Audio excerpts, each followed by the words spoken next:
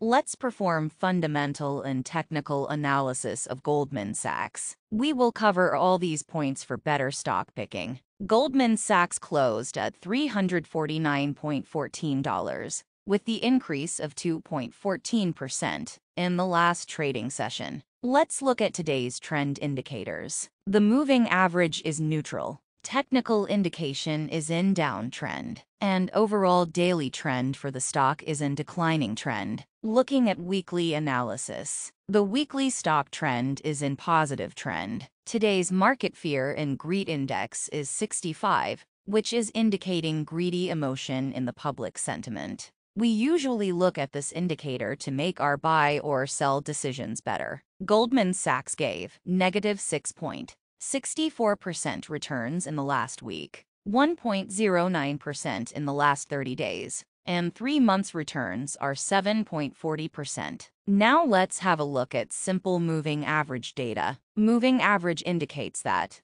what could be the next footprint of the stock price in near future. 5-day average is 348 with a bullish indication. 10-day is 356 with a bearish indication. 20-day average is 350, which is a bearish signal. Let's look at fundamental analysis. We will mainly see the last 2 quarters of the company. In September 22, the revenue was $18,482 million.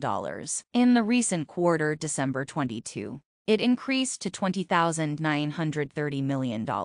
Now let's see the profitability of Goldman Sachs. In the quarter September 22, the profits were $30.69 million. And in the recent quarter December 22, the profits declined to $13.26 million.